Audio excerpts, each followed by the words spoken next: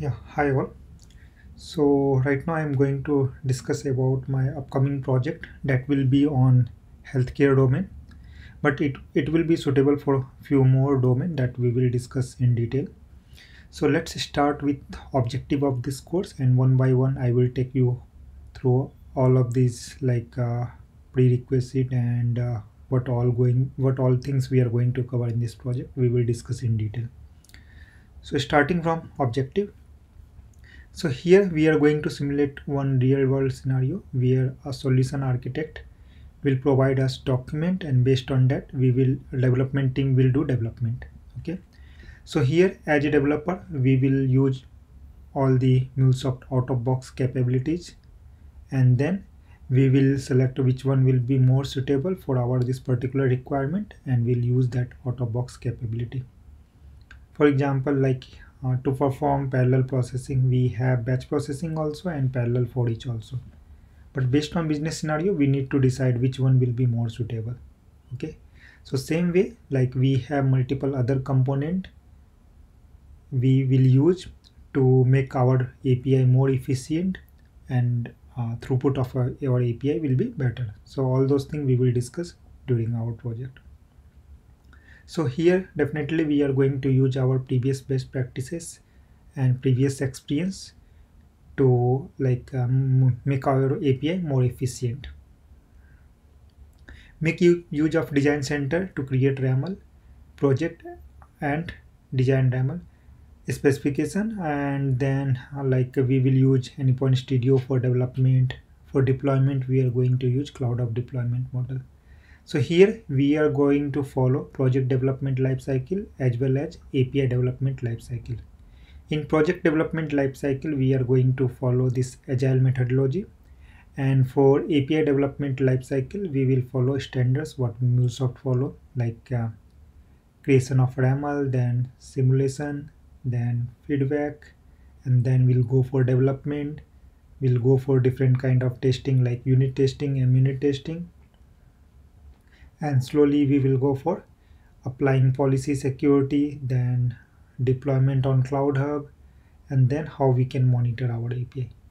And at the end, we will see environment promotion also. So all those things we are going to cover. Then here, we are going to create Mule message flow, making use of Mule component and connectors. On component and connector side, we are going to use all widely used component or connector. In term of component, we will use scatter gather, we will use batch processing, we will use scheduler, we will use choice router, we will use on error continue, on error propagate, and rage error component also. In this way, whatever component we are using very frequently, all those components we are going to use.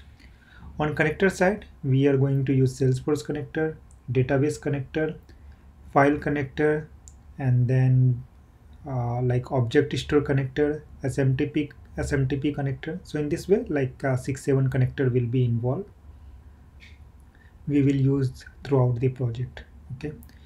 Development wise, if you will say complexity of our API, then few API will be less complex, few API will be moderate complex, and few API will be very complex API where we will have some robust error handling and other things.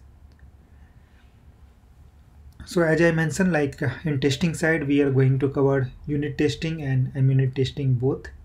And at the end, as a API developer, we should have basic understanding of this testing framework, that is our JMeter.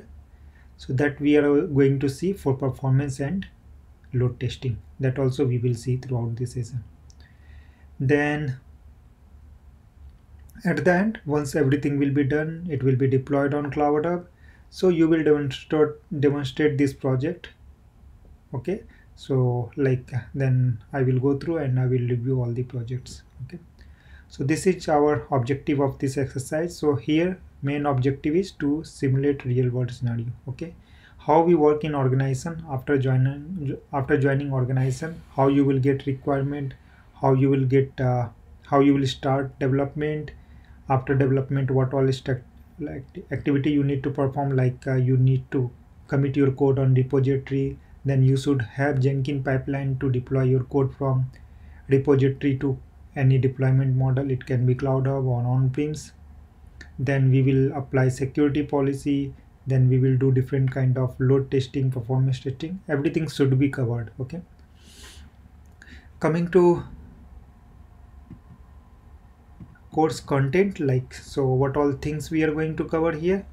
As I mentioned here, first we will start from requirement gathering, then we will discuss about project lifecycle discussion. We will do in project lifecycle, like we are going to follow this agile methodology. Okay, and so we will do detailed discussion of agile, we will do detailed discussion of Jira, like how to create Jira story and all. Then we will discuss about Confluence. Then we will discuss about Git repository, like I will show you how to create account, how to create repository, how to give permission to other developer. Everything should be covered. Everything we will cover, like clone repository from center to local, then how we can push code, pull code, everything will be there. Next, we will see Jenkins pipeline. Okay, once our code will be committed in Git repository, then for CI/CD purpose we will use Jenkins pipeline. So I will show you steps like how to create Jenkins pipeline. Okay, and next we will create RAML. So by following this API development lifecycle, first we should create RAML, and then after feedback we will go for development. Okay, so in design center we will create RAML, and then we will develop our API and we will follow all the best practice. In RAML also we are going to follow best practice. For example, we will create fragment, we will create traits, we will create data type, everything will be covered there.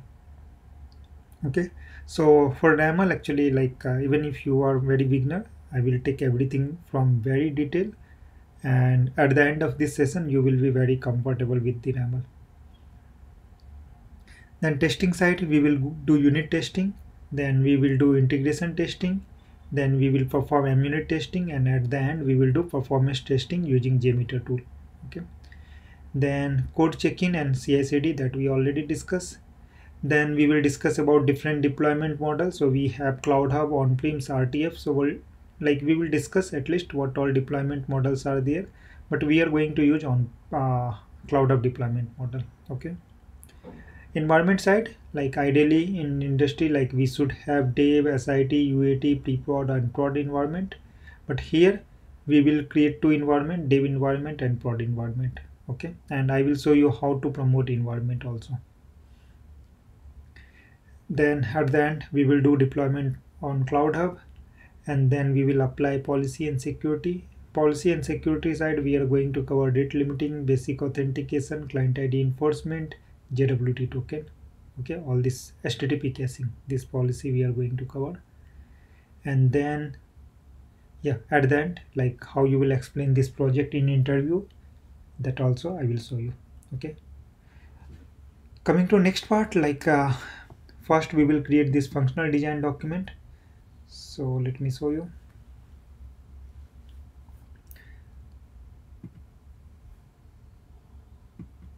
Okay, so in functional design document, like first we will brief about the project, and then we will give some instruction about this document, and then from here, like who created this document, so all those details we will put. So we will follow all the company standards only, like in organization what structure of document you will get, so we are going to follow same structure. Okay, then here you will get start getting API detail, project detail. So here you will get business overview, business benefit. Then here you will get list of API, what all services you are going to develop, and after that you will see like how to create this API landscape diagram, where we will follow this API led architecture. We will have system experience layer, process layer, system layer. So in system layer we will connect with external system, it can be Salesforce, it can be database. Okay, so our like updated diagram will come during our class. So this is from some other project. Then process layer, we will apply all the business logic, and then experience layer is responsible to connect with different experience system. After that we will see flow diagram, how like all this system and all these API are connected to each other, that we will see through flow. And then we will discuss about sequence diagram. So like if you will discuss about any API or any functionality, then we will see in which sequence this API will be executed and will be called. So here you can see like we start getting detail of his services, or you can say API. So here you will get description of API. Then here you can see everything: version, v1, resource name, this method,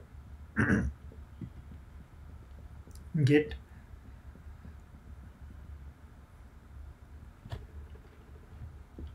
and then we will discuss about objective of our API. Okay, so here you can see this API will retrieve set of question answer from the Salesforce system. So in this way, like we will see complete objective of our API, like a complete description of our RAML or API.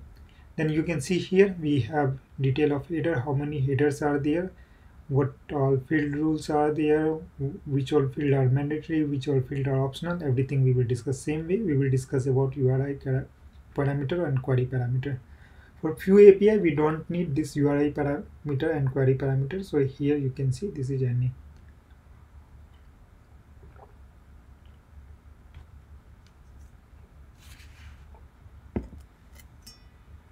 Here body also, since it's a get method, so we are not passing anything in body. So here you can see response structure, what all response we will get, and this is the sample example of the response. Then here you will get non-functional requirement, like what will be processing type, what will be SLA, what will be data size, how many TPS will be there, service duration will be there. So everything, all the non-functional requirement will be here. Same way you can see like one by one we will have detail of all the API. Okay, so whatever API, most probably it should be like 15 plus API. So all those API we will put. And then you can see here we have data mapping detail and we have error handling detail.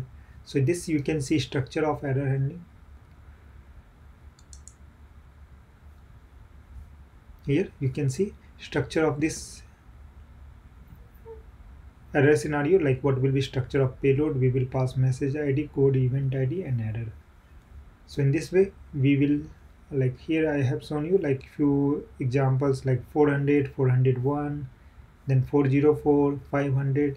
Okay, so in this functional design document you will get the detailed documentation of all the API, what you are going to discuss or what you are going to develop in this particular project. Okay, so everything will be there inside functional design document.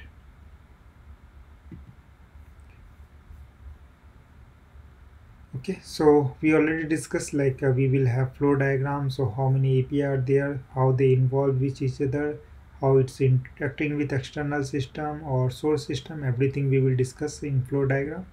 Same way we have sequence diagram and we have a API landscape diagram. Okay, so everything we will have. Okay, and in this particular project we are going to mostly work on this healthcare API. Okay, so we will discuss about all those API, like what all going to develop, how they will interact with each other, how they will fit inside this API landscape diagram or API led architecture. Everything we will do in detail. Okay, now coming to schedule, like this batch will start from my month, so this will start from coming Sunday. I think that will be 8th of May.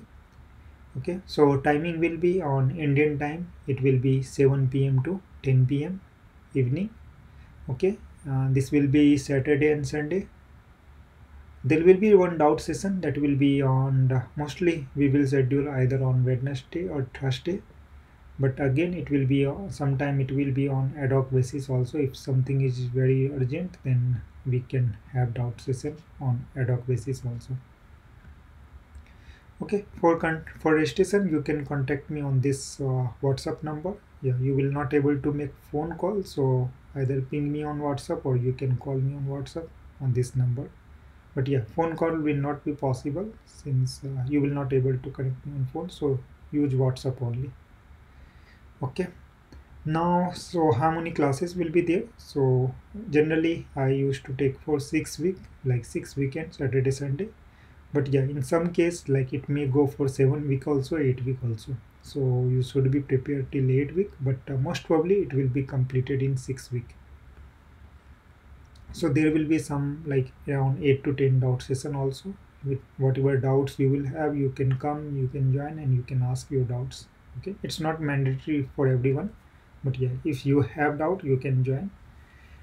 So I have already like many YouTube video where you will get some idea like how I'm taking real time project, and this will be around 98% real time only. So how we do everything in organization in same way I will do everything in my system. Okay, and I have created all the setups and everything for like CI/CD pipeline too, for deployment also, and other development tool what we need like JMeter, all required tool I have set up with my system. So I will show you everything. For in short, I can say as a 2 year of developer, like 2 year of experience in Mulesoft, what all knowledge you should have, almost everything we are going to cover in this project. Yeah, if anyone will have any other like concern or any new topics which we can introduce in our project, then definitely like your suggestion will be welcome.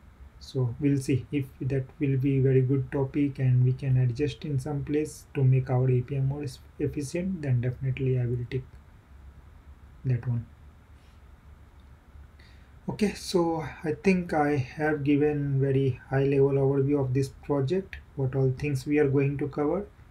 And for contact, like you can connect me on this number to discuss more about this project if you need. And one of the most important part will be this, like what all things we are going to cover. So let me do a small recap. So we will do requirement gathering, then we will discuss about project life cycle. So mostly like we have multiple like project life cycle model.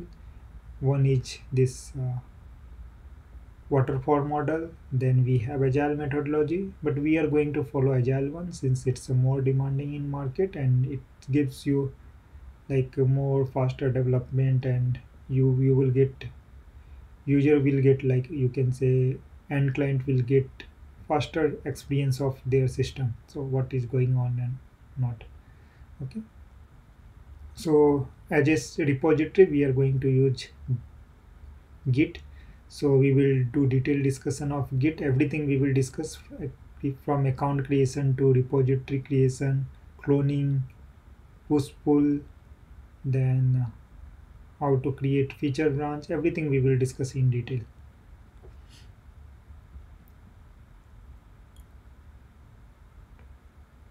Then next we will discuss about RAML. So we will create RAML from scratch. We will create a detailed documentation.